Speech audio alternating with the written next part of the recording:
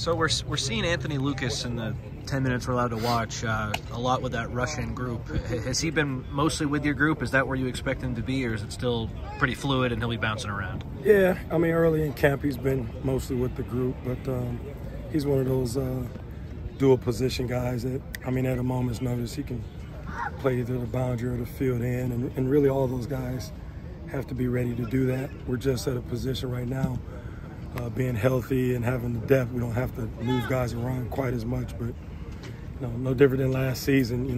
Those guys that played end all camp lined up being the primary guys at rush last season, Nick Fig and Solomon Bird, so just got to keep them ready. Yeah. You've heard a lot of superlatives about him. What does he do best? What's his best skills trait? What was that? Anthony Lucas, what's his best trait? What's he do best? Just, for his size, man, he can bend, extremely long. He's really agile. We don't obviously ask him to do it a ton, but he's really savvy in coverage.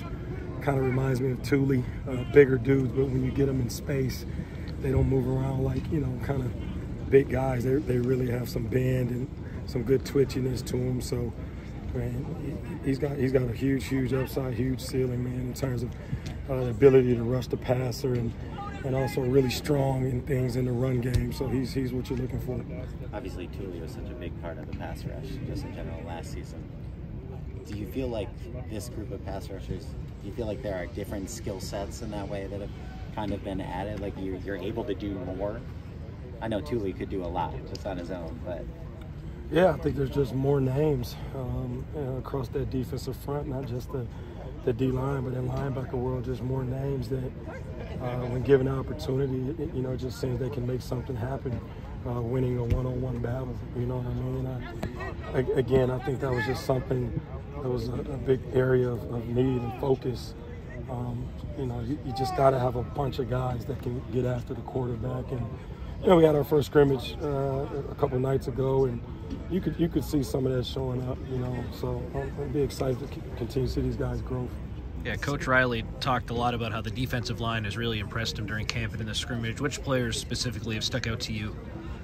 Yeah, it's hard to pinpoint just one guy. I mean, I really mean this. I mean, if you go look at that production sheets or production grades that we give them every day after practice, it is spread out across the whole D-line and D-front. I mean, all those guys are really active and doing a great job. And, I think the thing that we've tried to impart on them is, everybody up front has to be able to win one-on-ones, whether that's at the D-tackle position, the nose position, either edge.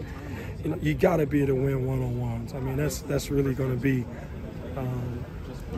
a trademark that I think we have to keep consistent across our defensive front, is get guys that when put in those one-on-one situations, they can beat a guy. And so all of those guys, and being very honest, like all of those guys are really showing up.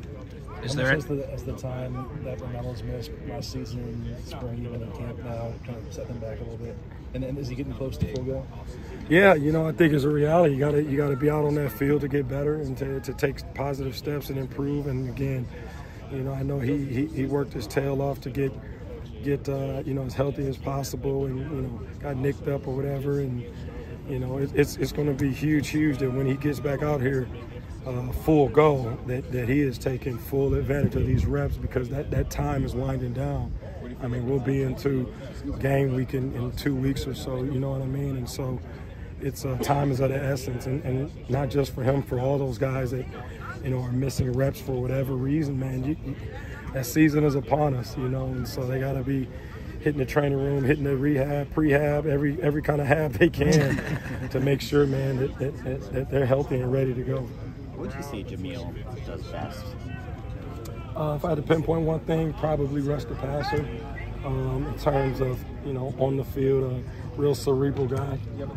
Again, not cliche, I always go back to, he was a high school quarterback and he played quarterback his first year. And so he just, has a good understanding of the game. Sometimes too much. I get on him a little bit about overthinking and, everything's not this huge, this component, that component. Sometimes you just go and get after a guy. So But I definitely think he adds a lot of value in the pass rushing piece of the game. You talked about him being raw coming in. How has he progressed the most in the spring? Yeah, you know, he's improving daily. I think, like I said, I think the biggest jump for him was just really understanding how we do things, and then, you know, having a new coach and kind of the things. I'm pretty structured in terms of, hey, this is when you work this move, this is when you work that move, here's the look, you know. And so just adapting to a different coaching style, and he's super coachable, and doesn't give any resistance that way. Like, coach, I just want to get better, and so that makes it easy for me and when these guys are that way. So he's improving steadily. Besides being consistent, what are the qualities of a starter in your opinion? I think production. I think at the end of the day, you know, how many plays are you making in that backfield when you're out there? I think, and you spoke to the consistency piece, and that trust is a huge factor. I mean, so many times when these guys come out of high school, we only really look at their physical measurables and their traits and this or that, but one of the hugest, you know, components to being a starter or being a regular on the football field at this level is how consistent they are day in and day out, and that trust that they've built with getting their job done. And so that's a huge one. And I think that the competition that we have this year is breeding that, because guys understand that I better be on top of it, because there's other guys now. There's a little longer line in each one of these position groups this year as opposed to year one, where guys have to be on the up and up. And so I think production is a big one, getting to that quarterback, and just consistency and toughness. Where is Brandon Shelby in his development, and does he have a chance to crack the mix this year? I think he does. You know, I mean, we're still early, just because, you know, he missed spring ball. Obviously, he didn't get here until the summer, and so he just completed his first 8 or 10 days of fall camp. You know, and that's an adjustment. But you know, I've been really excited about him.